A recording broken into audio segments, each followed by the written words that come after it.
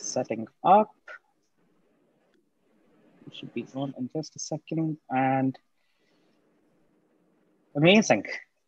I think we are live on YouTube, guys. All right. It's great. Excellent. Good evening, one and all. Thank you very much for joining us. Welcome to Season 4, Episode 2 of Lawyers, Artists, and Others Talk Love, Law, and Equity. This is Episode 2 of our Freedom Sings series, and this is Part 1 of Episode 2.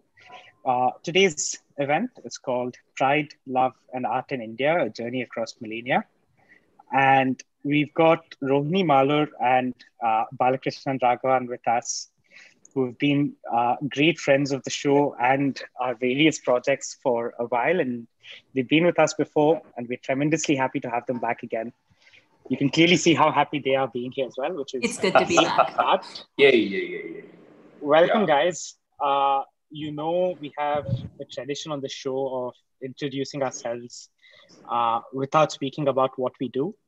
We now have a catalog of you doing this without on our previous episodes without probably remembering what you said. So let's do it again, and then we're going to compare how we introduce ourselves. So, Ro, would you like to go first in telling us who you are without telling us what you do or where you're from?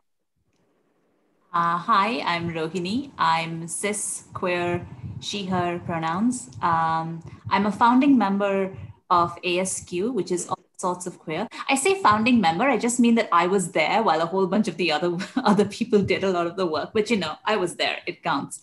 I've been out I'm going to cheat. I'm in South India. I'm in Bangalore. I've been out for 10 years, I think. Now, like either this month or next month will be like 10th year anniversary of coming out, being out and being with other queer people. So I'm feeling, I don't know how I'm feeling about that. I'm feeling good and I'm feeling old and I'm feeling kind of like, what have I done for 10 whole years? In a parallel universe, I am a starship captain. Spock, I'm gonna say the original series is the best series. Captain Picard is the best captain. And somewhere I am hoping to find a cat who loves me and possibly a person. The cat is the priority. So that's where we are now. Amazing. Thank you very much, Ro. I think you mentioned Star Trek when you spoke to us last time as well. Yeah. I also only realized I watched Star Wars for the first time during the lockdown. I haven't gotten around to Star Trek yet. I've got a lot of stick from friends for this. I probably shouldn't have admitted this on YouTube. It depends. It's not everyone's cup of tea. Do you like science fiction and that kind of? It took me a few attempts to watch it the first time or to get through episode 4. Mm-hmm. But when I actually got through episode 4 the first time, I just couldn't get enough. Okay. I then got through the remaining 8 episodes in 3 weeks. So I got Disney Plus to watch Hamilton. And then I was like, I have Disney Plus, might as well try and watch Star Wars again. The whole thing. Just got through it in no time. And now I feel like with a lot of the guests we've had recently, we seem to have a lot of cat people amongst us. And big fans of cats. We had Nisha, who joined us previously, who also has cats. Ruhi, who works with us very closely, who has a cat named Chewie from Star Wars. And now I actually understand what the reference is, which is great. But I'm sure I'll hopefully get around to watching Star Trek soon enough. And then I'll be able to understand the Captain Picard references and the Live Long and Prosper references. But I don't know them from Big Bang Theory, so that's as far as I come. Bala, sorry, our dearest Bala, please come say hi to us. Hello. So, I'm Bala. I'm named Bala at Balakrishnan. I'm figuring out life. I'm on a pilgrimage to find things that attracts me in terms of, I believe very strongly in the idea of rituals in terms of what you do, something to keep you keep you grounded, and something to keep you on, something to make you feel alive. And my form of expression in all of this is word, poetry, and ritual. Generally, I work in the trifold practice of word, music, poetry. So it's just around those things. So I'm interested in generally in literature primarily of the Indian subcontinent of the past, and I read a lot of poetry and literature, and I'm interested in languages, scripts, anything old, and I'm like, yes, that's something I like. So even in people, so yes, amazing. Excellent. Bala, welcome back, I should say, to both of you, to Just Learning. It's amazing to have you here. Bala has given us a heads up that he unfortunately won't be singing today, but he did mention when we had him last time that he wants to share some of his poetry and talk to us about some of the poetry he's written. And we didn't have a chance to get into it in great depth. So what we're going to do today is spend a lot of time, hopefully, hearing about his poetry, his writing. Ro is also a poet who's written a fair bit, and I'm sure she's going to share her poetry with us as well. We were putting the poster together for today's event, I think it was earlier this week, right? Yesterday. And when we put down, we generally add a subheading to the name or a title to the name. And both of you were artist, explorer, and poet. And I was like, this is amazing. This is going to be so much fun. It's great to have both of you here. And we are here today to have a conversation on pride, love, inclusivity, to speak about expression through art, through literature, through shared journeys and stories. Both of you have obviously described your experiences with literature. You've spoken about your journeys. Ro, you mentioned being out for the last 10 years, which is, it's also great timing in terms of it being the 2-year anniversary of celebrating. Yeah. So celebrating, yeah. But what do you do? Do you do something? I didn't do anything. Because I think my reaction to the 2018, what I'm calling sort of like the final judgment, was a sort of like banked anger. Like, I didn't feel happy so much as, well, fucking finally, you've returned what we had. Because I came out because if you come out in 2010, the community was then riding on the 2009 judgment. 2009 judgment, and the lawyers then, when they talked about it, would talk about how beautifully this judgment had been written, how it meant something. And then as the 2012-2013, the Supreme Court case was going on, and the ALF people would join Good As You, and they'd say, I don't think they understand what we're talking about, because they ask these very silly questions. And you could see, this is, I think, Siddharth Narayan sitting there and saying, I don't think, and he's putting a good face on it, but you kind of go, that doesn't sound good. So when 2013 happened, I got angry, and I stayed angry. And then when 2018 happened, I just sort of felt like a sort of righteousness and rage rather than happiness. I was like, yeah, you've given me back what's mine, and I'm not going to be grateful or celebratory or any of those things. I was like, so I think I slept through Sunday. Like, I just, and I think go ahead, sorry. No. What I was just about to say is the reason we also titled this as Across Millennia is because there's so much history. And I was doing some reading up earlier this afternoon, and I don't think our schooling particularly touches upon the history when it comes to things like exclusivity and expression and equality.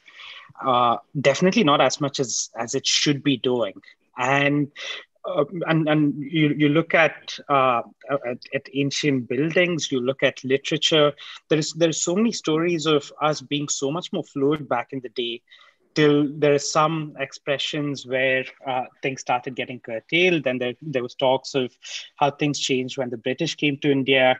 And we've sort of gone through the motions, through the waves. And I feel like there's so much more for me to read and learn about it. But one of the reasons we wanted to come together today was to also acknowledge that Section 377 is such a small part of this. And it doesn't... Transgender bill of the Transgender Rights Act was that travesty started almost immediately after the 2018 judgment.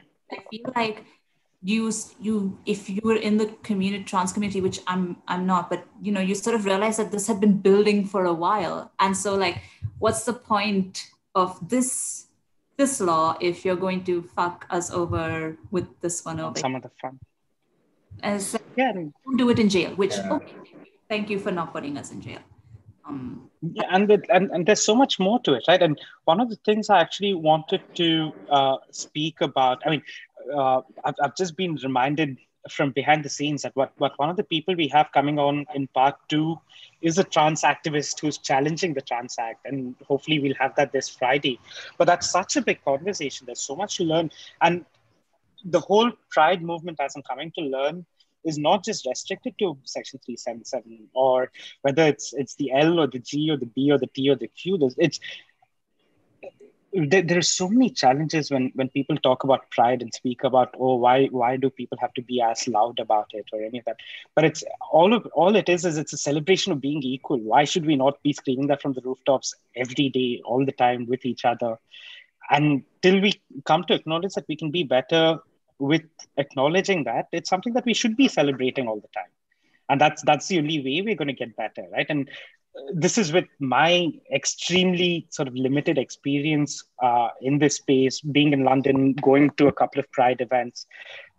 We had Pride happen virtually this year, all over the world. I'm not sure if you guys had a chance to participate or experience that. And we'll probably come to it in a second, but did you guys want to share something in relation to the history of where we've come, the motions we've gone through to come to where we are today, the history in relation to India, in terms of your own experiences or stories or things you've read in literature? Bala, would you go first? Whichever, I mean, you go ahead. Go ahead. So last year I was reading up for a piece that I was premiering for the 1-year anniversary of the Section 377 Act last September 6th. So I premiered a piece and I wrote that piece. And while I was doing reading for that piece, it happened across a few months, 4-5 months. You actually realize, yes, you always realize there is visibility, there is fluidity in history, but it's not as much spoken about or even explained properly, because the translations are one of the most pathetic translations that are made of these words, because there's so many examples. You can just start in the sense how they've just like screwed up translations to just make it heteronormative in some sense. Like if they had, I'm just trying to think about examples, like starting from the Vedas to the Sufi mystics, all these translations have been muddled with. And Ruth Vanita, so there are these lovely books that they have worked with, Ruth Vanita's Kidwai. So they speak about this in India. Yes, that book. So that is one thing. For the starting point for it also for me is somewhere in the Rig Veda. It starts off most of the time in you can say shlokas, the poems, because Vedas are but poems in the sense at that time it was poems are not to be, there's not the idea of beauty, but there's an idea of it's an interesting idea. The idea of poems is not of beauty but of utility. So I would write a poem and it would rain. I would write a poem and the crops would grow. Things like that. So there was no rhyme. There was not specific sense of beauty attributed to poetry. So Rig Veda has these beautiful verses on fire. And fire is supposed to be the son of two mothers, Dvimata. Mm-hmm. So it starts from there. I mean, you have references from there. The one born of two women. Now, what are the two women we are talking about? We are talking about two women. Basically, the two sticks that are actually used to light a fire, both of them are feminine. So, which is why he's called. So probably he's 3,000 years ago, whenever they were written or recited, he's one of the first children of gay parents to say so. And then you have examples from these, the examples of Krishna and Arjuna, examples of Harihara. Harihara is Vishnu and Mohini, which are oft said because most of the time what happens in these epics is either the man turns into a woman or the woman turns into a man, and then they have children and things like that. For example, Kartikeya, Ganesh, all of them have been born out of such things. Even Ayyappa is born out of Hari and Hara. So there's always been this thing within the, you go to Skanda Puranam, you go to Vishnu Puranam, you go to Shiva Puranam, it's all there. But the problem is, yes, it's there then. Like, it's also in some sense, like we speak about, someone was cracking a joke about how if 3,000 years later, someone finds this constitution and they'll read it and they'll be like, oh, they lived in a perfect society, which is not the case. I mean, it's always written, and then you have things that actually happen in the society. So we don't know what actually happened in the society, but there are references, and then they come much later because there is also this huge hoopla around, it's an import, it's a Western import, and this and that. Arabs came, and Arabs says Persians gave it, and Persians say Christians, monks. It's just everyone's giving it to everyone else, saying they gave it to us. But then the idea there is it's existed across societies all over the time. And we just have different names. And even with the Sufi poetry, like you take Amir Khusro, or you take Madhulal, you take anyone, they are all written, in some sense, they all border on homoeroticism. And then, like, for example, even in Krishna and Arjuna, there are references where they speak about, I think I forgot the text, one of the Ashwamedha Parva, probably, of the Mahabharata. It says something like everyone entered their respective apartments, and Krishna, who's this beautiful man, Krishna proceeded to the apartments of Dhananjaya, and then it says he's worshipped duly and furnished with every object of comfort and enjoyment. Krishna, of great intelligence, passed the light and happy sleep with Dhananjaya as his companion. Now, all of these things are then the other problem with these texts is that's all is said, nothing more than that.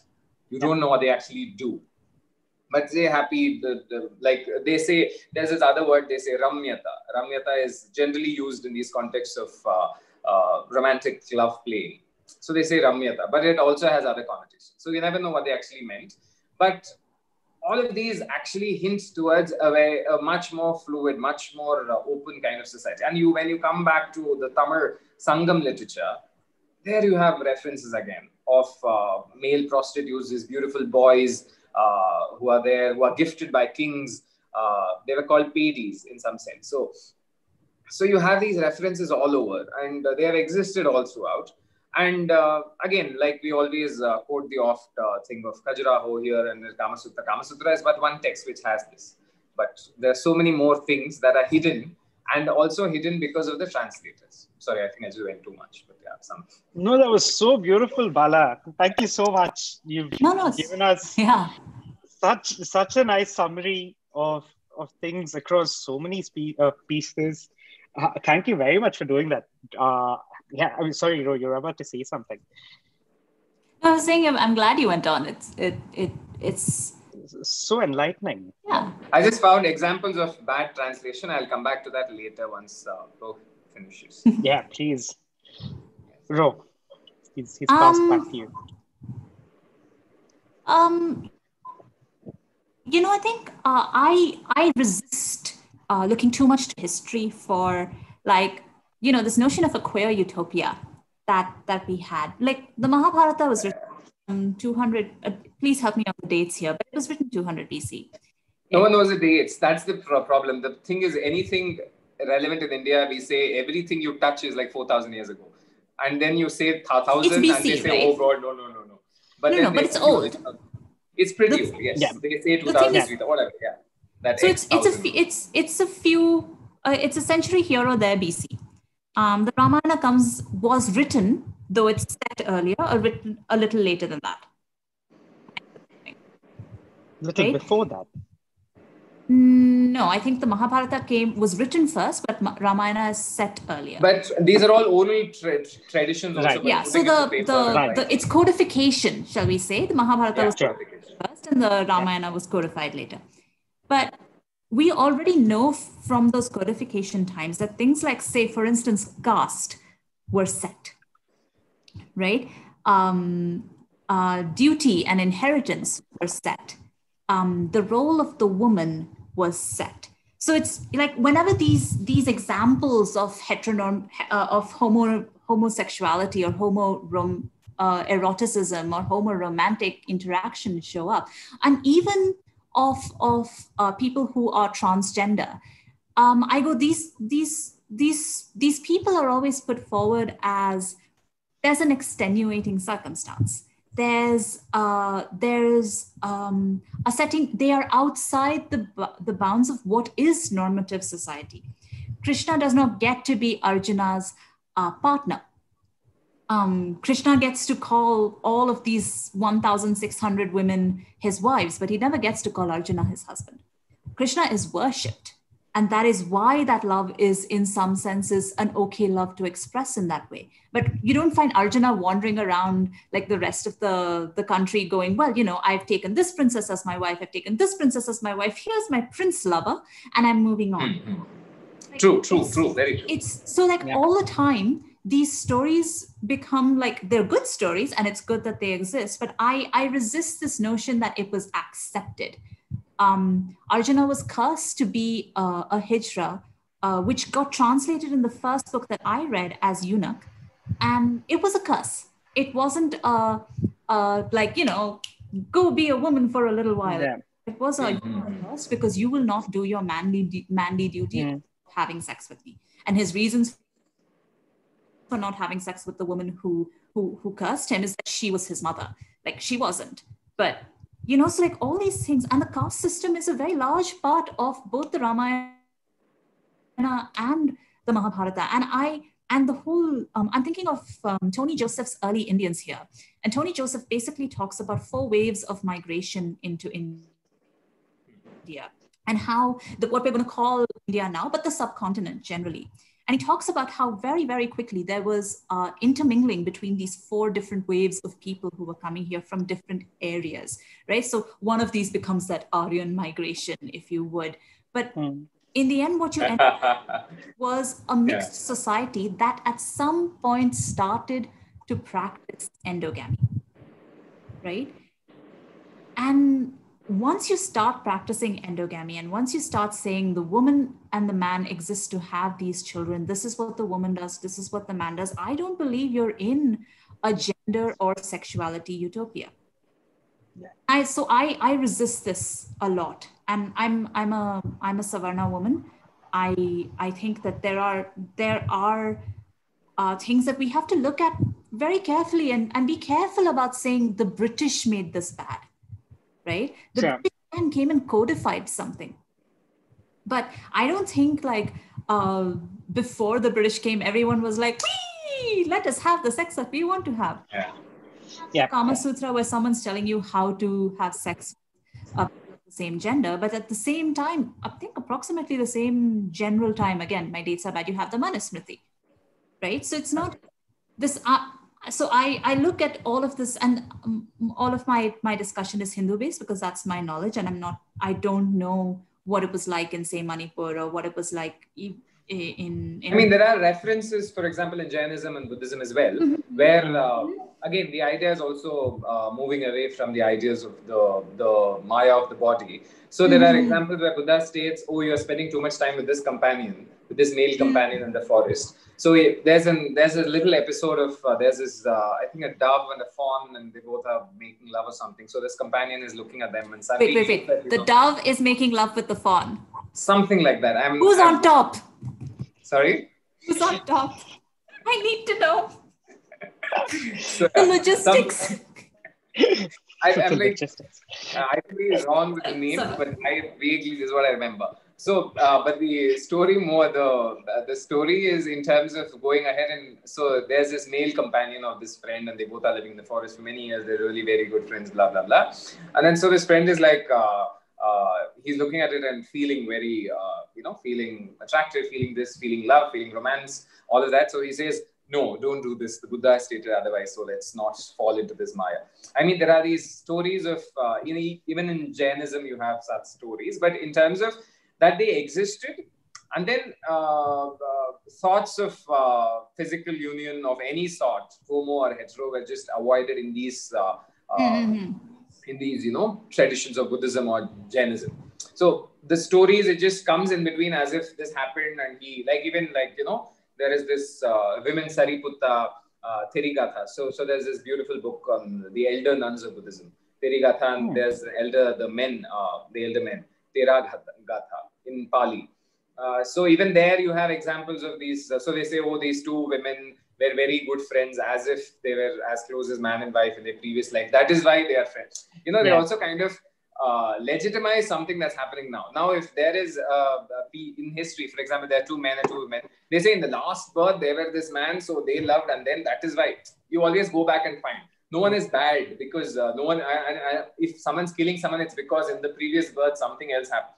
So there's always this backstory. And even in these things, so there's a backstory. Like Manimekalai finds her husband, but she's also a nun, so she can't fall in love. But there's that intent. Why is that intent there? Because in the previous birth, they were both husband and wife. And, so also there's always disclaimer. Oh, no, listen to this. We're all nice people. There's always disclaimer. So, yeah. I mean, so the intent is Manuspritri. Sorry, go on. Go on. No, just to quickly say what is good about these histories is that it acknowledges that same-sex attraction, and that what I'm going to call not being the gender that was assigned to you at birth. That phenomenon, that existence of that phenomenon is documented. It's represented in some way, in coded ways. And so that is the value, like knowing your history is valuable. So I'm not saying we don't look for our queer ancestors in the hidden places and in the places where they're sort of like ironed out and made straight and unkinky. My thing is to not look for them for like, to blame, to then be like, we were perfect and then we stopped being perfect, because I don't know if that's helpful to anyone. Helpful if you want to go through your life being like, the Brits are bad. Oh yeah.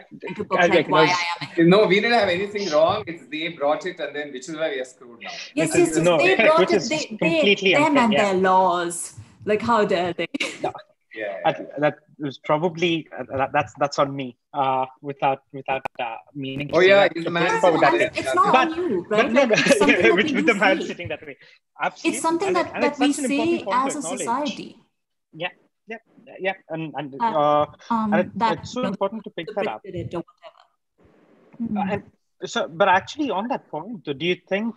What's your opinion on queer representation today and how it's evolved? Do you think queer representation in art or literature or in film has actually got better? Is it being better or more fairly represented in the media or in art? In art today, as compared to what we've read and what you guys were speaking about just now? Obviously, it's more opinion as compared to. I mean, yeah. So first, Ro, do you want to go? No, you go. You're ahead in the alphabet. Anyway, so about art. So first of all, art itself is a privilege. If someone's doing art, I mean, so then there's representation in the sense of how many Dalit filmmakers do we have? How many Dalit actors do we have? Generally in that sense of representation across is nothing, like zilch. And then art is that kind of a privilege in that. So after that, passing on, like even for an example, for people from the hereditary dance communities, even for them to pursue art now is it's extremely difficult. Because in the past, 50, 60 years, there's been an upper caste, there are a lot of performers, a lot of musicians and dancers. I'm again speaking about, Bharatanatyam and Carnatic music, for example. So, yes, so there is little or no representation in that sense. I mean, you have a Nartaki Nataraj, who's a transgender, and she's a wonderful dancer. But then, where are the other Nartakis? You know what I'm saying? But you can't, like, for example, like they say, Indians, Muslims are okay. We had Abdul Kalam as the president. So, that doesn't change anything. That doesn't but, so that's just a thought. But with respect to art, there's just another quick thing. Because there's so many levels, we can't speak about it even linearly. So there's this men, there's women, and there are transgenders, and there's a whole lot of a spectrum in between all of these things. You know, then there is non-binary, non-conforming, transgender, you know, so male to female, female to male, asexual. You know, there's a lot of terminology, lots of people across the thing. I actually read a joke the other day about representation, which I just quickly share it and leave it open to Rove to comment. In terms of, oh, we're not represented in movies, someone says. And then there's this cis man who's like, what is that about? Like, everyone's there anyway. And then there's a cis gay man who says, oh, we are only there in 30 movies. Then there's this lesbian woman who says, we are there in like 3. Then there are transgenders coming, like, what are you talking about? What is a movie? Yeah. You know, so that is the state. And now this is a very high level. And then you go into the class details, you go into the caste details. It's just less and less and less and less and less. And yeah, that's the truth of the day. I mean, yeah. Sorry, Rob. Yeah. I want to. No. I perfectly. I think that was very well put. And I think what we're seeing two. What I'm gonna call, like, if it's gonna say representation, what I'm seeing more of. So I read more than I watch movies, but I will say that broadly, you will quite a lot of the time I am seeing more books being written where there's a secondary character who's queer in some form. A book club I was on, and a very nice book club, just sort of recently said, you know, I want to read a book of mainstream literature that doesn't have a spectacular person to feel sorry for. And then they said, you know, there's always like some poor person, some Dalit person, some transgender person. And, you know, it is true. Like Roy has done it. I'm told, though I don't know for sure, that A Burning by me. You know, Tanuj Solanki, whom I like very much, I think his first book had like, was like centered around the romance with a sex worker in Thailand. And you're kind of like, okay, so I'm not against being from a position of privilege and writing around someone who is not from your same background. I don't believe that only lived experience can create expertise. So like suddenly all these people are writing about us being a very broad term, and they're writing about us from their point of view. So like, you know, when that Sonam Kapoor movie comes out, right? Yes. He's playing a lesbian character. Fawad Khan and I think it does. I'm pretty certain that movie does what its agenda is, which is to talk to straight people about accepting your family. And it is a movie set up brilliantly to do that, right? The boy meets the girl doesn't love him, the boy helps the girl get accepted by her family. It's a good story, but it's a straight person's story, right? You don't see that story from her point of view. It's not told through her gaze. It's not her journey. Lovely. I love you. Yeah, go on. Yes. Right? And that is why a lot of people watched that movie and didn't like it very much. There was the gay movie that came out, and that received a lot of criticism as well. And that was, again, mostly straight people trying to tell the love story from the gay man's point of view. And then it ran into Bollywoodisms, right? You get this story where people are watching it, and the joy of represented on screen has value. It has value, and I am not going to be the person who goes, how dare you like this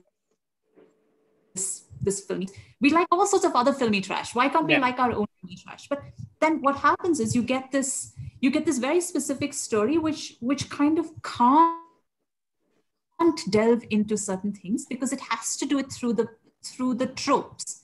And it has to do it as tropey and as Bollywoodily and as sexily as possible. I almost watched it for the shirtlessness, like very seriously. Bisexual, so like, you know, equal opportunity. But you know, just one last point. The thing that I think is interesting, Bala, maybe you can talk about this in dance because I don't know, but I am seeing in small spaces more queer people representing themselves.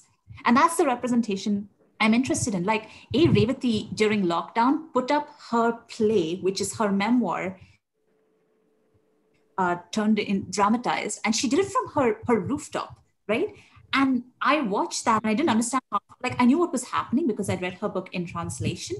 And you're watching that and you're like, this is the stuff I want to see, right? I'm arranging an open mic of poetry on Sunday, and it's not official, it's not published, it's not televised, but that is still queer voices coming forward. And I am enjoying seeing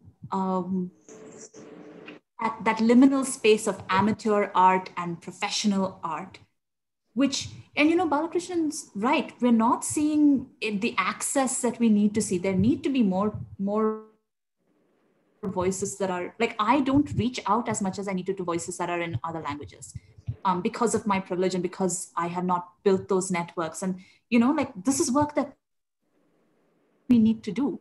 And that's the representation I'm interested in. I'm like, let the straights do what they're doing and we'll criticize it and we'll not criticize it and we'll say, give us jobs. But I'm also like, let us build our own, get put out there. And how do we do that? In some places it means sucking up to the Bollywood machine or sucking up to the publishing machine or whatever, right? And in other places it means being rebellious and being like, fuck the art industry. We will create small resistance, independent art. And, then that circulates very slowly and maybe not everyone sees it, but it exists. And that's still valuable, I think. You've almost... You have made something and we have not seen it, or you think we have not seen it. Please send it to Just Learning, send it to Balakrishnan, send it to me. We want to know. We need to know. Oh, yeah. Yeah, please share any media or content you've come across in the comments. I'm sure we'll pick it up and share it with you guys. Rohini, that's such a fabulous point because it's almost perfectly brought me to the next question that I was planning to ask both of you and Bala, and you almost teased the question. If you can hold on to that thought for a second. Of course. I loved what Rose said about the voice, the gaze. Yep. Written by someone for another set of people. I'll read you something. It's not mine. So mostly, just to digress from what Badri said, I'm going to, if I mostly read other people's poetry, but so I'll read someone else's poetry now. It says, "Don't kiss me, I will become unclean," I'd say. She deliberately pressed my lips against hers. "Don't touch me, I've just bathed," I'd say. She'd press against my body with her breasts seductively. "Don't fall on me, it's not proper," I chide.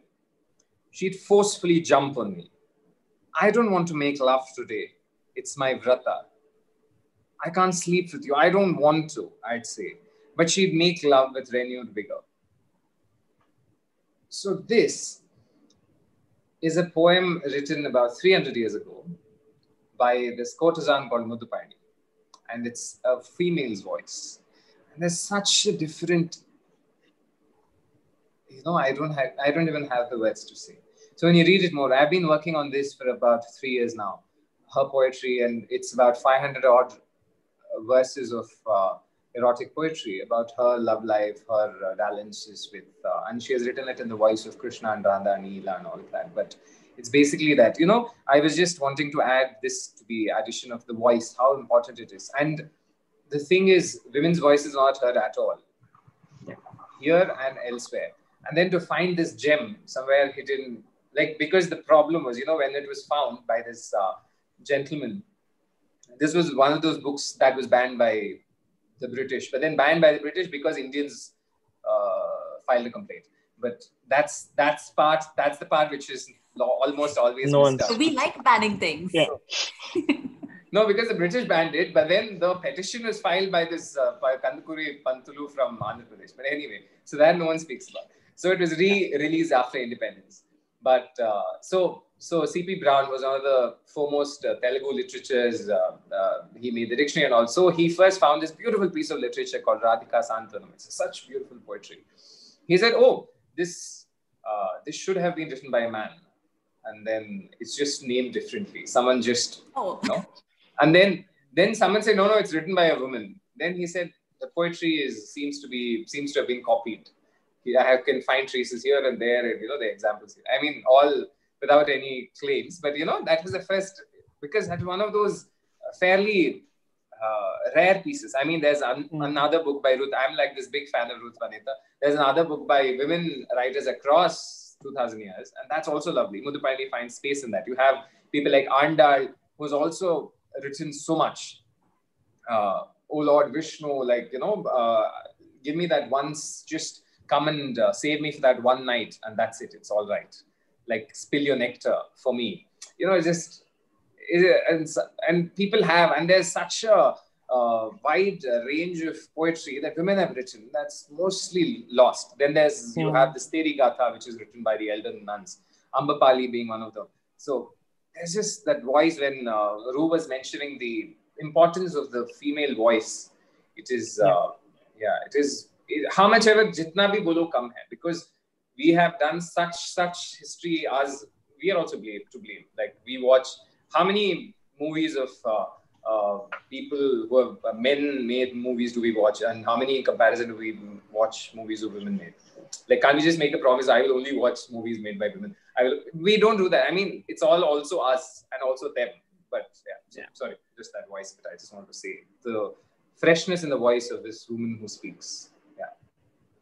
No, Bala, thank you so much, man. You pulled that out so perfectly, like, just so effortlessly as well. Like, you said you were lost for words to describe the poetry. I'm lost for words to describe how beautifully and how that was so timely. Like, if I remember correctly, I think it was Natalie Portman, right, in the Oscars a year or two back, who wore a dress with all the names of women-directed films. Yeah, the jacket, which was such a cool thing to do, and it got us talking about it.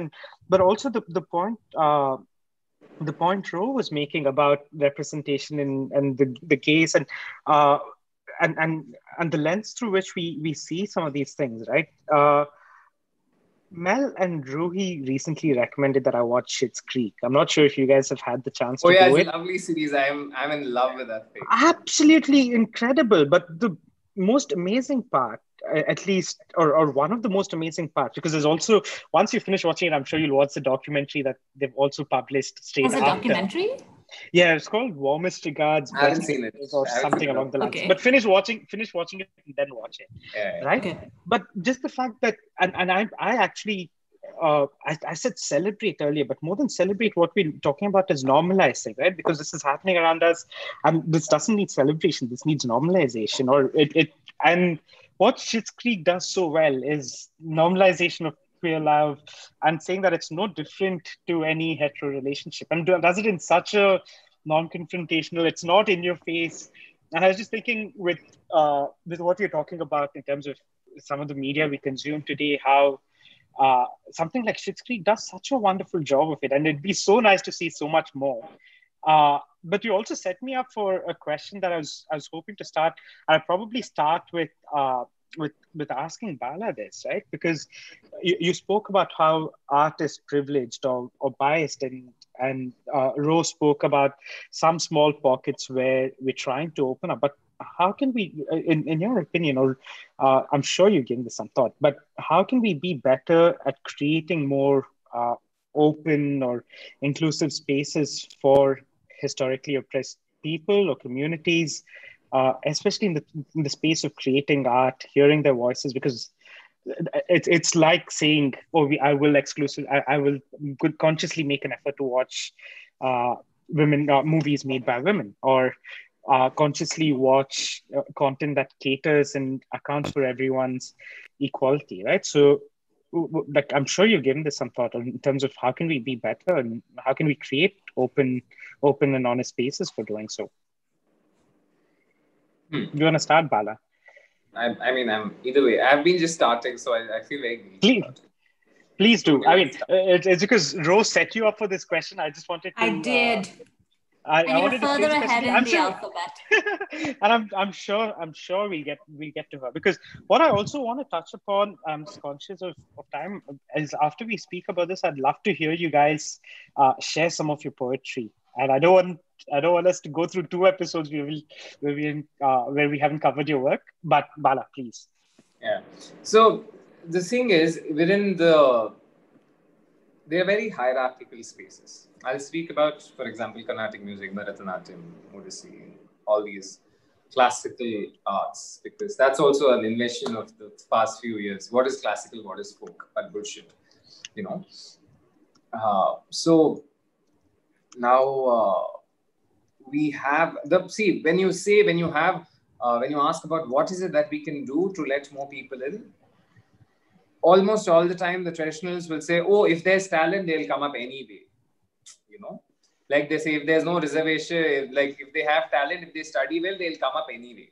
You know, which is bullshit. I mean, they can't, because there's so much that's different. You know, the life experiences, the growing up years, everything is different, and you have to account for it because you have had that privilege. You have a head start already. You have like a real head start, which no one seems to notice, and they say, oh, let's be democratic about it.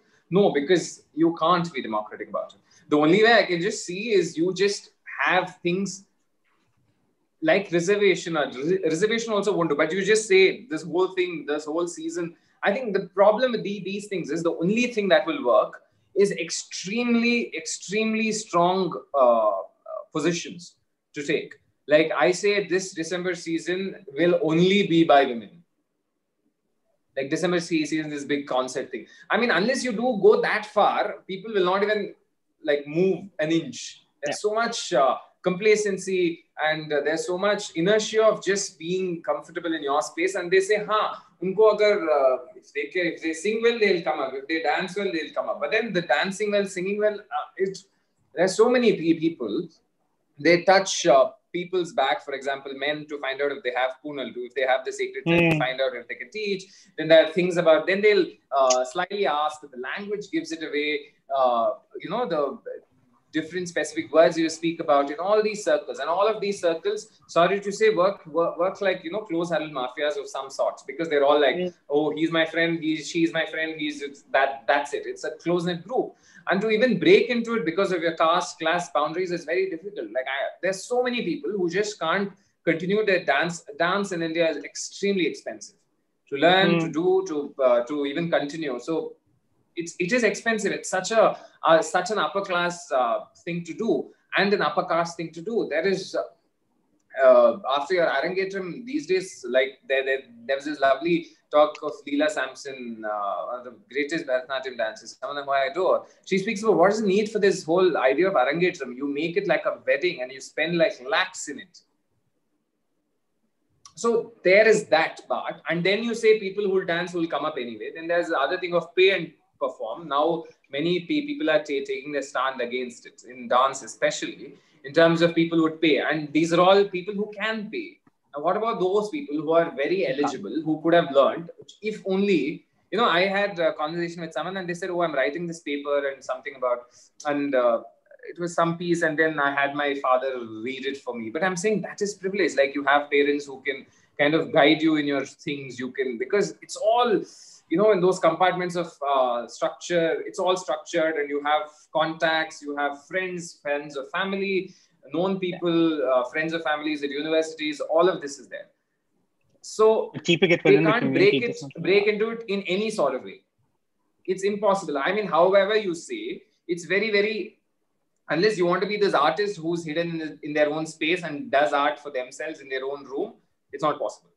So what do you do? Because it is impossible to break this. It's there, like these walls of steel or whatever. You have to make exclusive things saying only these people are allowed. Like how do, for example, when I think about it, like as I'm speaking, I'm thinking how do queer films get made, get recognition? They start queer film festivals. That's it. You need to have just them. That's it. I mean, just us, you know, in that sense of only women concert series. This whole month, this whole year, 4 years, whatever it is. Like I also hear a joke from an old grandma. I don't know if it's my grandmother or someone. They said for all the things men have done, 300 years of suffering is okay. We have suffered 2,000 years. 300 years, they get like, you know, just budget down, because there's also not all men, not all this, not bullshit. I mean, let them suffer. Let us suffer. I mean, men are trash. I think we have to accept it at some point. So I'm sorry, I just took No, I'm so happy that I'm not the one who has to say it. I'm just like, I'm one of those so cool happy girls. you're going for it. So yeah, so the problem is, unless you have exclusive things, events, journals, anthologies, written for, by, and funded by the government, because the problem is also the funding doesn't come, because obviously you don't know people. These people know people because they are just born into that privilege. Yeah. You know, so you are, because you already know. So sorry, I just got too excited. But that's the thing. I think you just have to have exclusive things just for, that's the only, and that's how it will start. Now, how does small queer films get into these mainstream festivals? Because they hire a queer film. I'm not linearizing that this is why it happened. I'm saying all of these are methods to increase visibility. Because otherwise, it's impossible for them to break into these things. And even if you're set, like for example, sorry, I'm just going on. Roh, you speak. No, please do. No, please. Finish it. Your thought, Bala. Sorry, no, it is, So the other thing about, in dance, by the time they say, oh, it's genderless, there is this idea of, but the problem is most of them don't even make use of it.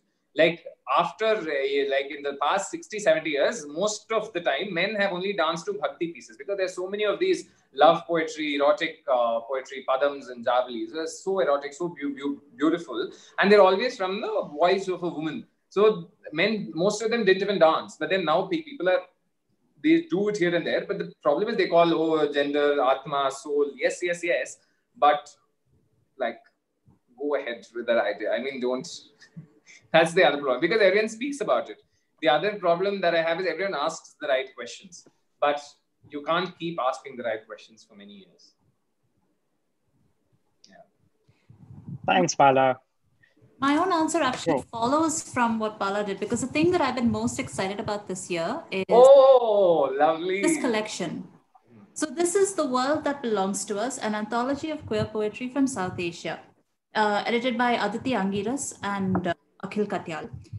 So this is a collection that started with them sending out a message saying, we want poetry from LGBTIQ people. And then they talk in the preface about how, people would write into them saying, in your long list of these things, you left out pansexual, you left out bisexual, you left out the Nupi Mamba, you left out Aravanis, you left out Tirunangais, you left out the Kotis and Hijras and Pantis. Like, people would write in and say, so they would keep editing their list.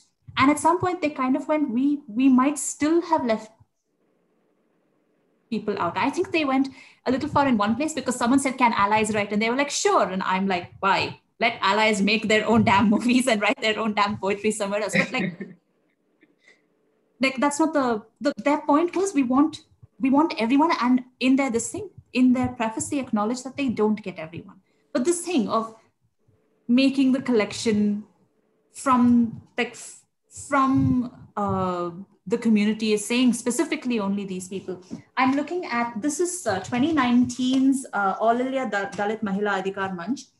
And one of the things, this, I don't know if you've seen this calendar. So it's no. The whole thing is art illustrated by Dalit women and poetry, sometimes translated, but the poetry is by Dalit women. And November is by Chandani Old Sosale, and she's an activist in Bangalore. She works in Payana. I think she's a founder, I'm not entirely certain. And this is translated by Pratibha Nandakumar, who is a very big deal in Kannada poetry. Chandani's in here as well. I think it's the same Chandani. Where's it gone? Oh, damn. Page 248. Here she's, if I'm looking at the same person, here she's translated by Mamta Sagar, who is again a very big deal in Kannada poetry. So the thing seems to be, at least partially, to go where the art is already and figure out how to amplify them where they are. Because it's not, of the time we are talking about the large amount of infrastructure. Especially for, I think, the performing arts, the infrastructure is super, super, super important. Whereas for writing, one of the things that I'm finding is that the infrastructure is important, but very broadly, the things that you need to write are a room of your own. Whoa, right? I Or see the what it time is of there. your own, or active, right? So like in some senses, if you're in an activist space, a lot of the work towards creating a room of their own, that's being done, or it's being attempted to be done. And the artists are there. I'm speaking right now specifically of writing, because like Chandni is in textbooks, Kannada textbooks now. Shilok Mukti is in Kannada textbooks now. Yes, And excellent. it's amazing. I don't know if you've seen Shilok perform, or Chandni, or A. Revati. And I watched Shlok perform, yes. Right? So I'm specifically talking about these women, because they are women who do not perform. Shilok performs in English sometimes, but these are women who do not perform in English. They are not performing from that specific, and I'm not saying that other artists don't exist, but so what happened here was they figured out a space, they did other work, and then they found this avenue of being able to express themselves. And then, so in some senses, it isn't like we go and we say, I will give you a space, Chandni, I have discovered you, because Chandni is doing the work already. Yeah. Has a problem with that whole savior complex. Yeah. And Chandni doesn't like, Chandni has a problem with some of the events that I've done, because Chandni would say your events are too elitist. And it's feedback that I've had to look at and say, what do I do with this? How do I change this? And, I made efforts, and you know that you've failed here, and you know that you've failed there, and you know that this part is okay. And then you have to say, okay, so it's not about me saving her. It's about what are her space? What's she doing there that I haven't gone to? Right? There is some element of that as well. I remember I was at an event a while ago when Rumi Harish was there. Rumi is in this. Oh yeah, yes. Like seriously, this is like a Bangalorean's dream, because like so many Bangaloreans are here. I'm being smart. My city is the best city, but you won't find the only any thing I from us. understand when I looked at that book was I was just looking for a Tamil poem. I didn't find it.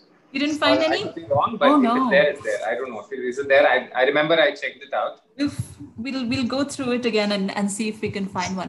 So Rumi Harish was talking because he was trained in, I think it's Hindustani classical, right? And Masoom Parmar was there.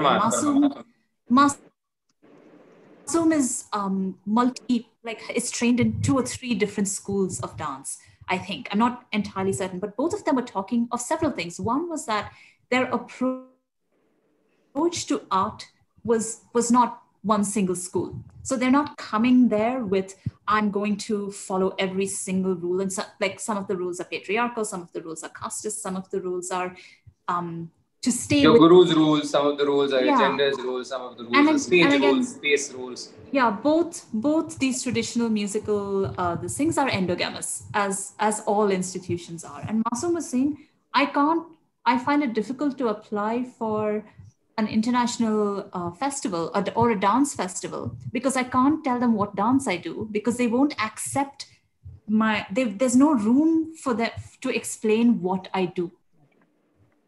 Right? And so this is not just a barrier to Masoom because Masoom is queer. This is a barrier to like changing. And Balakrishnan, I'm speaking from the outside here from what Masoom said, but then you go, I have seen you dance and it is incredibly moving. And if you can't put that in a festival, is the festival doing what the festival needs to do?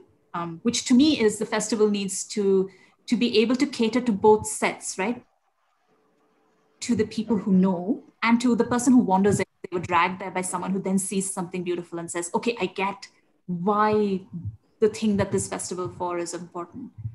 But if the festival, a film festival, a reading literature festival, a dance, music, poetry, song festival leaves out people because it can't fit in a category.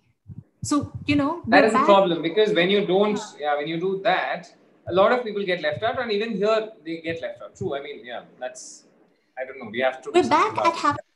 We have to make our own festivals, and we have to have the categorizations as loose as possible. Like, to sort of go, if you say you're queer, you're like, this festival is for you, and we want your work and we want your art, and we will figure out a way to do whatever it is that might not be fitting in, because we hadn't thought of it. We will think of it now.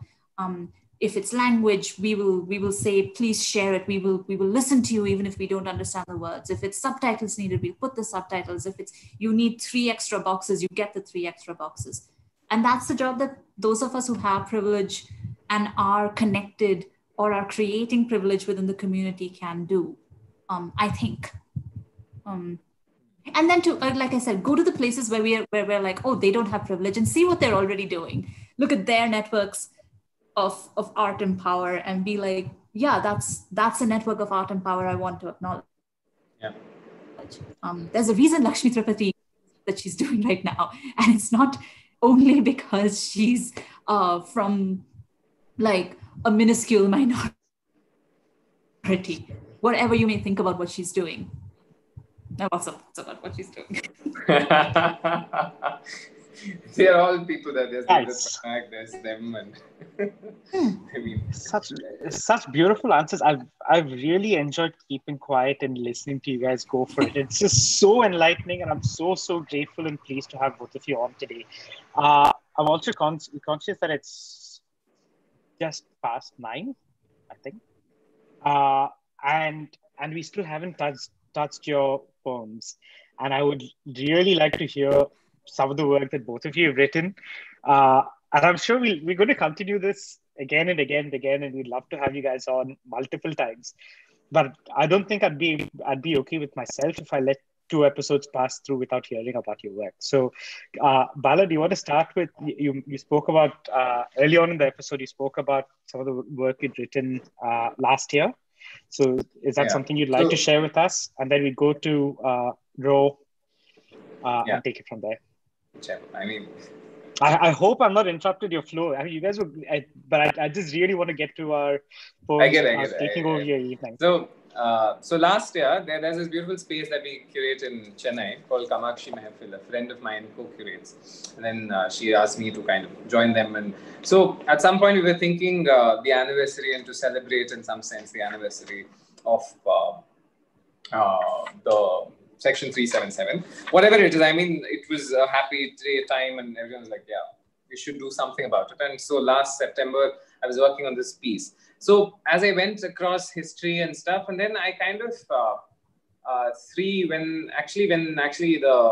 I'm using actually so much. Okay, when the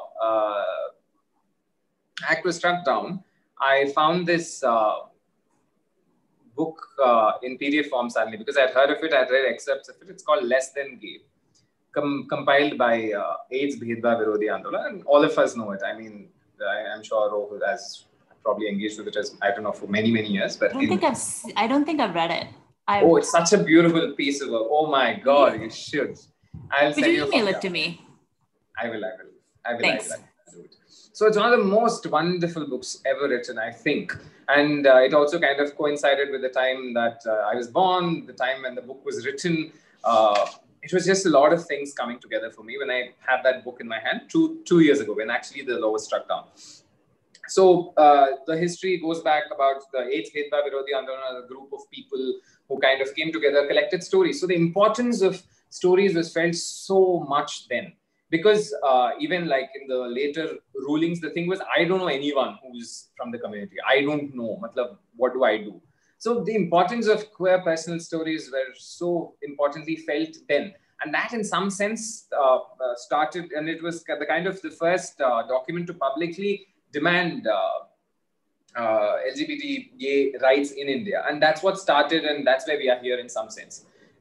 There is Siddharth from there who passed away about 2 years after that. Because of cancer, who was one of the most important people in that set of people also. There was Dr. Sani, who I spoke to much later before I wrote the piece, because I wanted to talk to someone who had actually been part of that organization at some point. So it was Dr. P. Sani, who was part of the AIDS Bhedbhav Virodhi Andolan, who had compiled the book. And you have people who we now think are very cool say shit things about the book when it came out. So they had a Sorry, I'm just going too much of the book because I love the book and the work it has done. And so I based my piece on the book. So, for example, you have a Veer Sanghvi who says it is pornography. A Veer Sanghvi. Then you have, actually, this is a little, God, I mean, what's her name? God. That Kamala Bhasin. She seems to say something like, I'll quote actually. Give me a minute.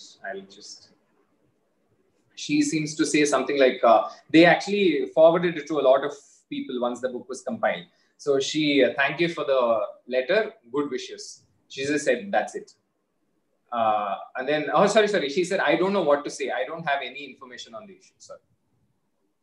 She's supposed to have said. Ooh, that's so shady. Exactly. So, I mean, there's also the time where I realized who we think as these people learn. I'm okay to that. I mean, people learn, they learn. So the things that people like, when I read that, I was shocked when someone, Kamala Bhasin as Kamala Bhasin, she literally said, I don't know what to say. I don't have any information on the issue when they asked them about homosexuality, about the book, about the compilation of queer stories. So you have all of these things happening. And then when they had a public thing of, when they released the book in a press release, all the journalists were just laughing. And Veer Sanghvi much later wrote a review saying it's a pornographic book. And then the only thing they had to ask was after the press release, only questions they had to ask was the members who were what in private. That's the only questions that was asked. I mean, so, and at some point there were about 18 people arrested in 1992 from Central Park, Delhi, who were cruising and they arrested them, 500 people turned up at the station saying, you can't do this. And they were just standing there. But that's how it started.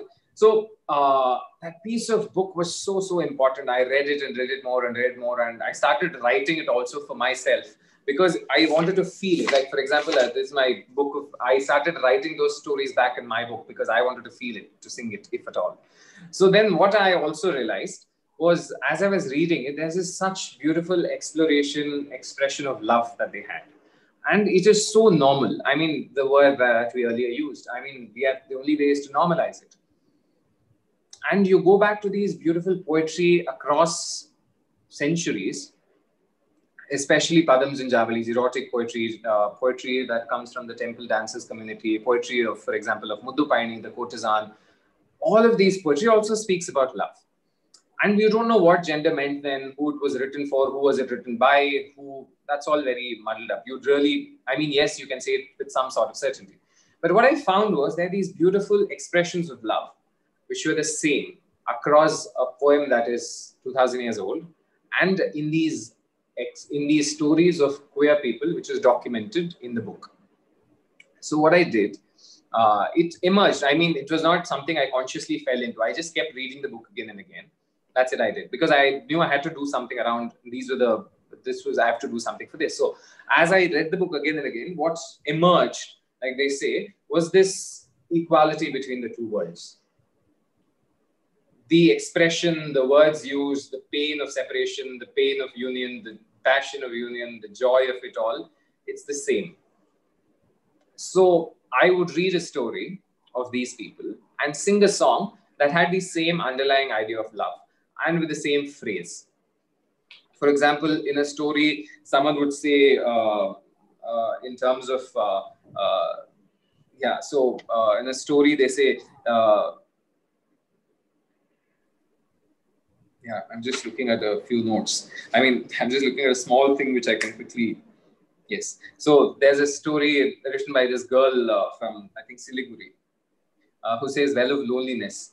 And she says, love letter was not in somewhere in Siliguri, written in Bengali, girl living in Siliguri, North Bengal, to the columnist in a Bengal weekly.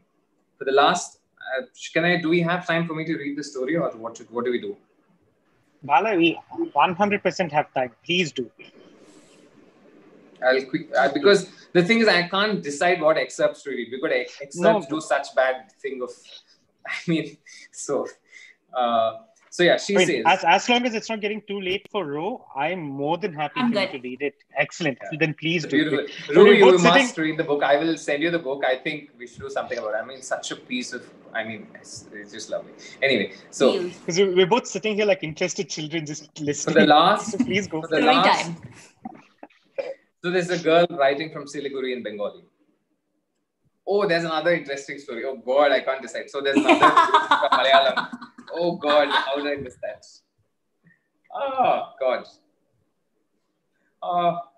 Okay. Anyway, so I'll read the Siliguri because I started off with it, but I'll also give you the gist of the other story as well. We'll do a part 3 called Storytelling with Bala.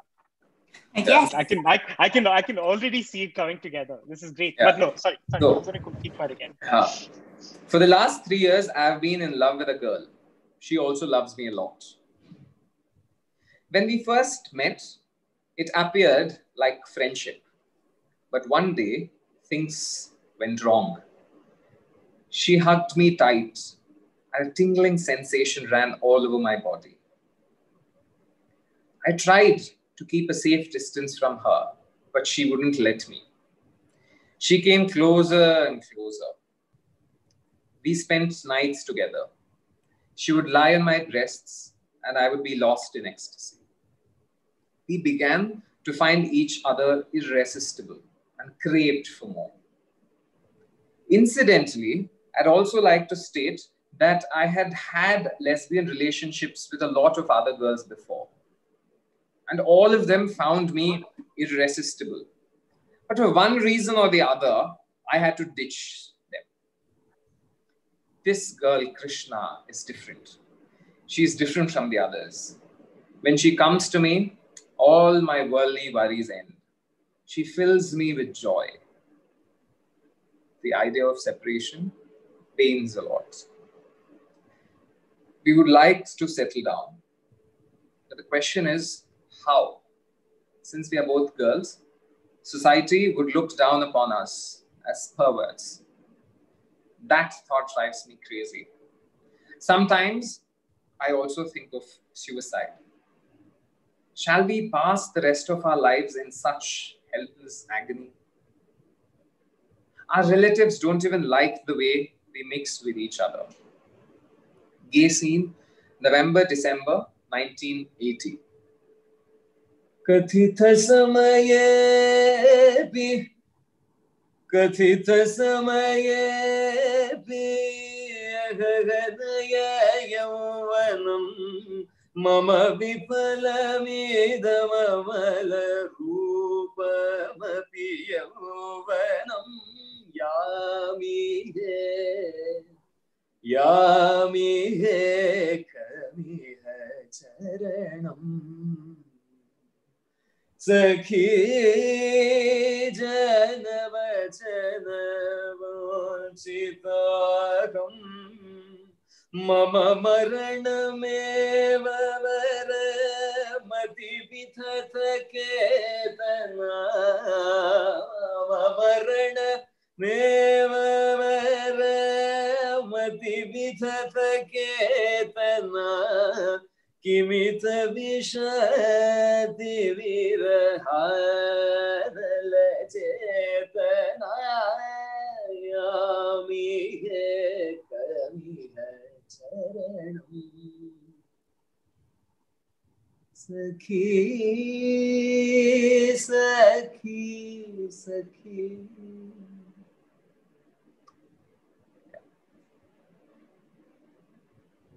So in some sense, the same thought is expressed by Radha in Jayadeva Ashtapadi. Mama Maranameva, what will I do? The pain, I will be driven to death with this pain of separation. The separation kills me.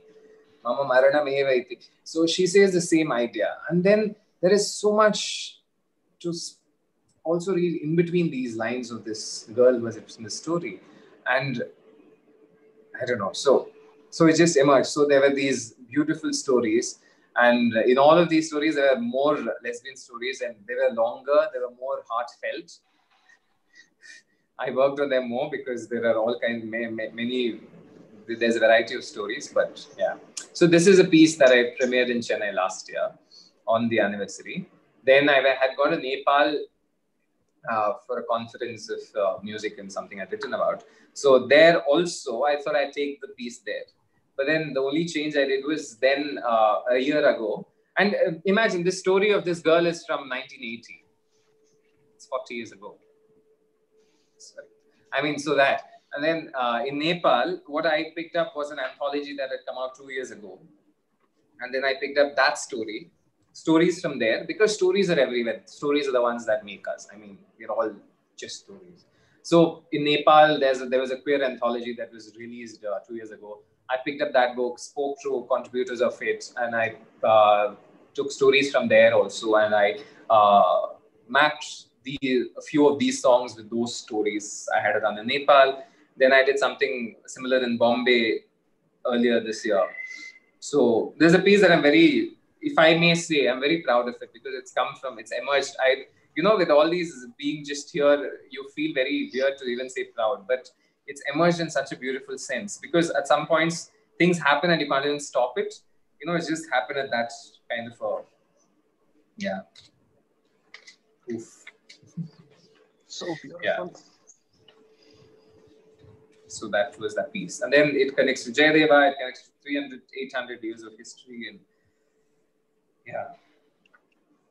Bala, thank you so much. I'll read the next small excerpt of this and Please do. Or I'll read at a later point. I'll let Ru recite. Do you want Ro to go and then you want to? Yes. Okay, sure. I think Ro was just searching through her catalog to decide what she was going to share with us. And I hope she's ready. Ro, are you good to take over? I'm going to do, this is a year old, but I feel very anniversary-ish about it. It was published on September on Gacy. So this is All Poets Have a Sad Story. It is not a poem, but I was a woman pervert, and I was ashamed of myself. I looked at other girls out of the corner of my eye. I thrilled if I brushed against one accidentally, so accidentally.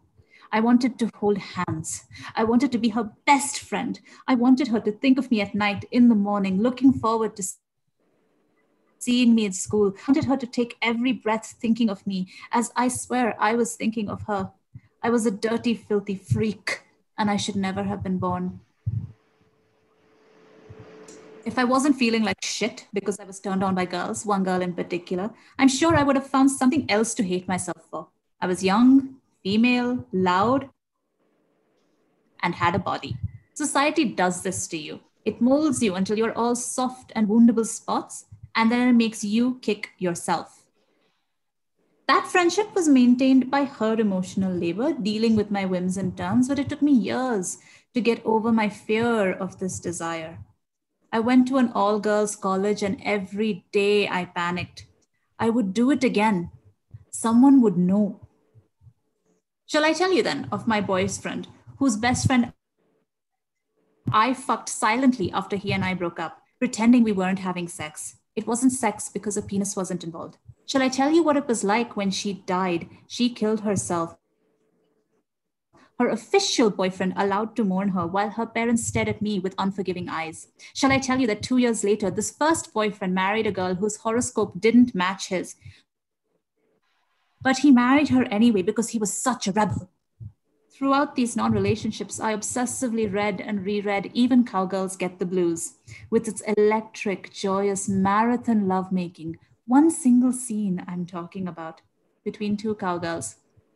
I wanted that. I would tell you I was only reading it because it was interesting, because it was literature, but I lied.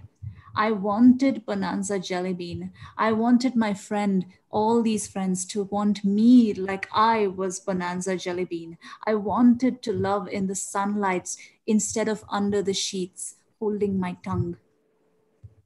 Many years later, I told someone I'm clinically depressed, and they replied, I'm not surprised. In retrospect, neither am I. These loves, consummated, silenced, they are, I suppose, reason enough to have a mental breakdown, to say, I cannot handle the world. Maybe it was this trauma. Maybe it was that trauma. You take your pick. My therapist, a gem of a therapist, didn't give a fuck that I'm queer, bisexual, pansexual. The word pansexual, still, even now, like, fry me up some bacon.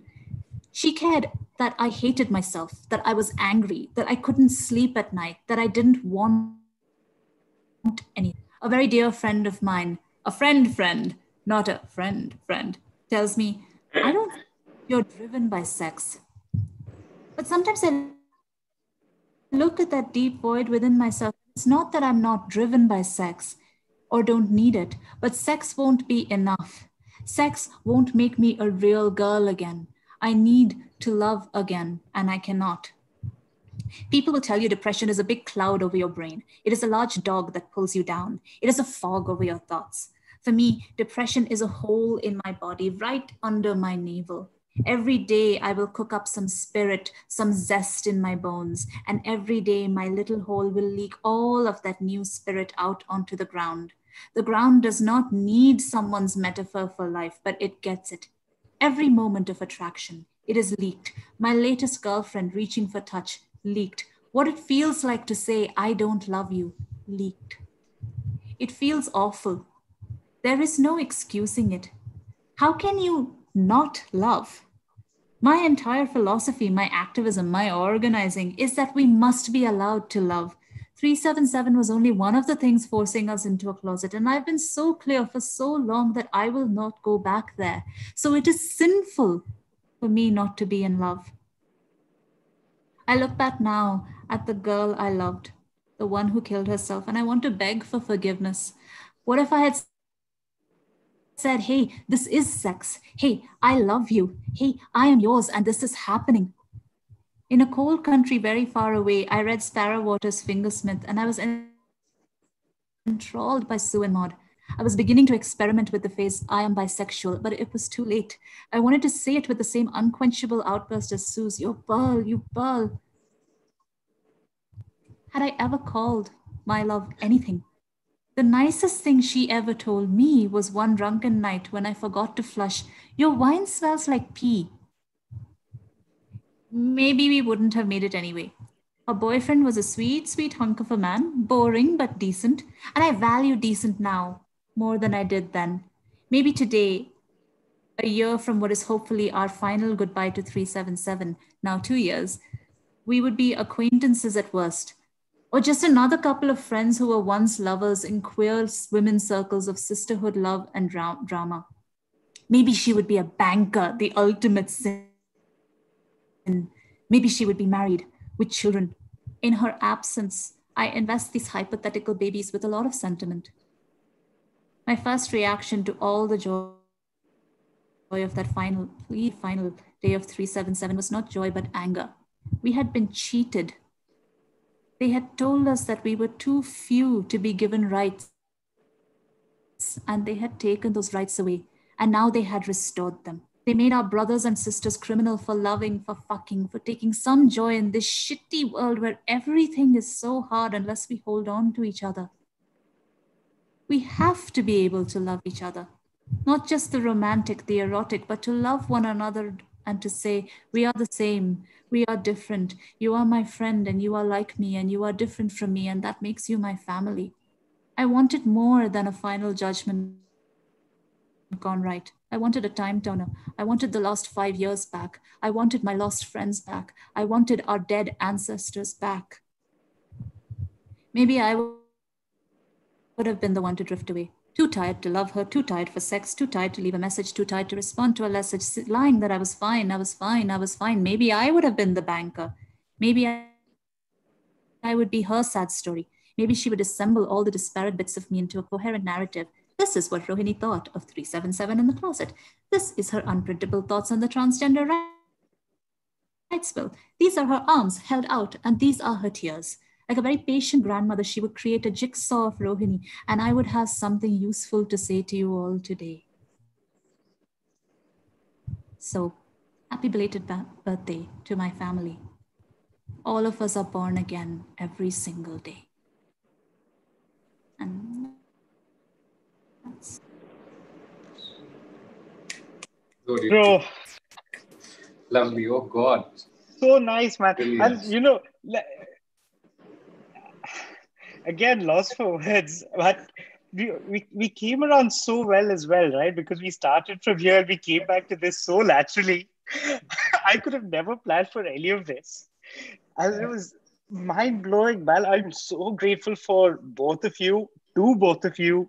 Lovely, Rohini. I really loved it. I mean, it was so is it in the nice, book man. that I can read? Sorry? Is it in that book? But I think Bala asked if this is in a book. No, that's it's on published. Gacy, so I can send you the link. I can put it. I'll see if I can figure out. No, yeah, we'll do it I'm later sure, because I have to we'll get fiddle around across. with this message. But we'll need to get to Zoom technicalities. But guys, yes, okay, here it is. So I'll just put it in the super amazing. So I think we'll get the links. We'll share it on the YouTube comments as well, so people have access to it. We'll share it in the chat. oh, lovely. Thank you very much. You put yours up anywhere. I can see it. Yes. Bala Rohini's just asked if your work's published in anywhere. I mean, here and there's this not online. I think no. There was a book that was released by Lai, which has some of it, but not really. No. But yeah, music is there. YouTube, Balakrishnan Raghavan. Yeah, music is there. But then I'll find poetry it. is something. True. We're going to do parts 3, 4, 5, 6 with all your works, both of you, where you're going to have like storytelling session, poetry jam. So do you write in Rohini? I have a question. Sorry, Badri.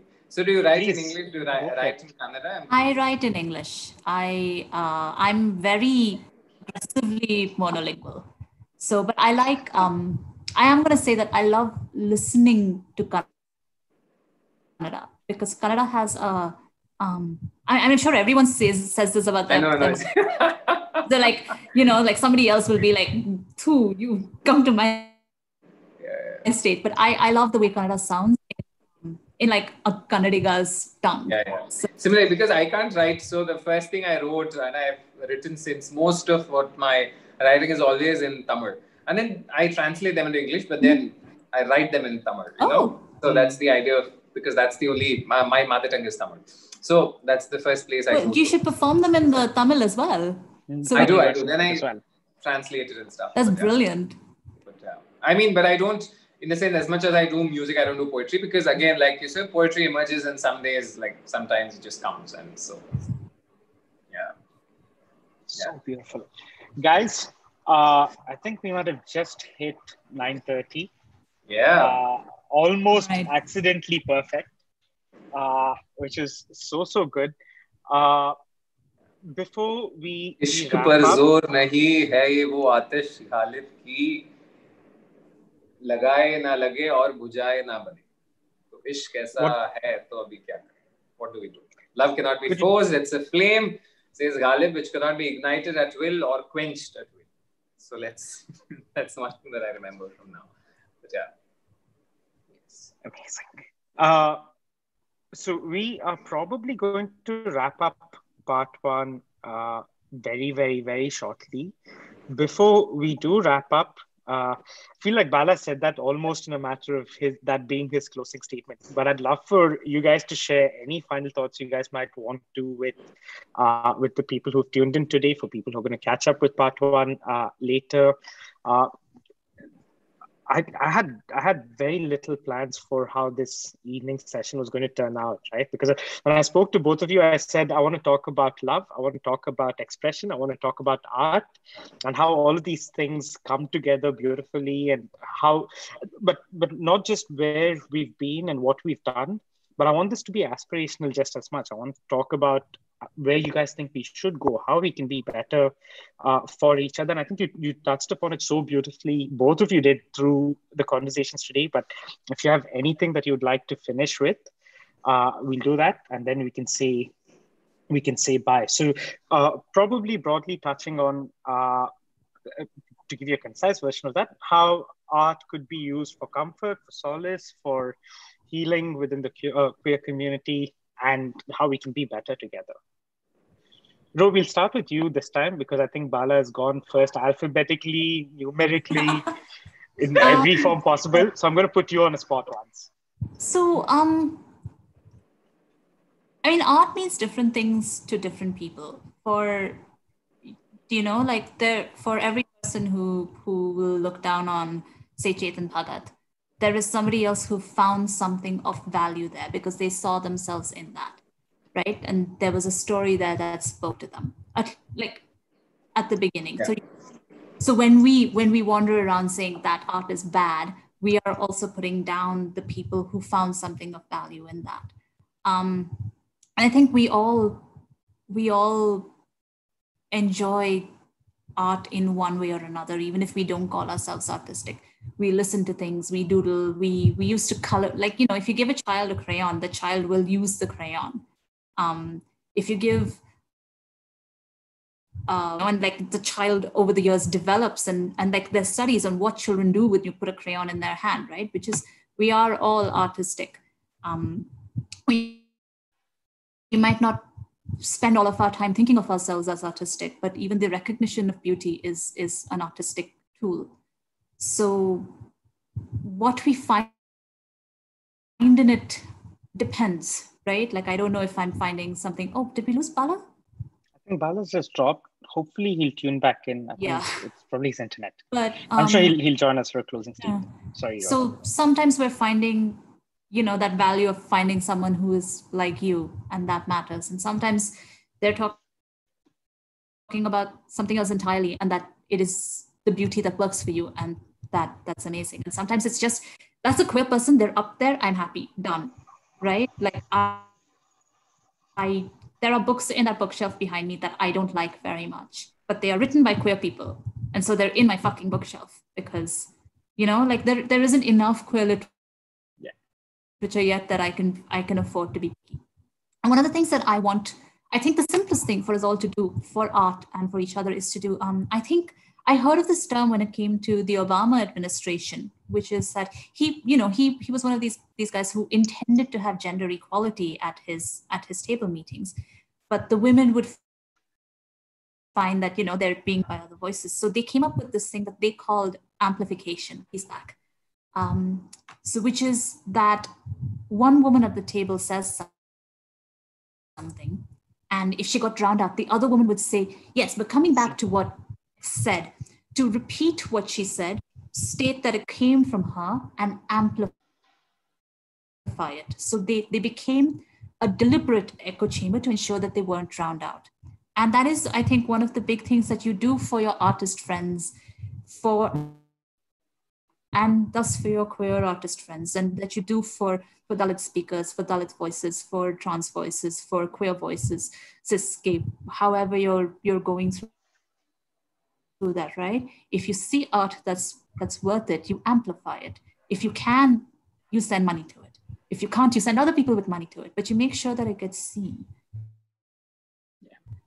Create those. And that is the simplest thing that you can do, right? Like the whole infrastructure thing, I can't even begin to solve that sitting here, unless it's to be like, make money be the infrastructure. But the thing that we can do here is to amplify each other and to look for each other, So that's a great message. Thank you so much, Ro.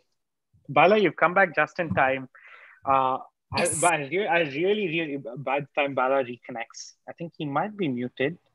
No, I'm not now. Yeah. You're not. But Yeah. I was just going to say that the point in creating the amplification point is such a beautiful one. It's such a strong one.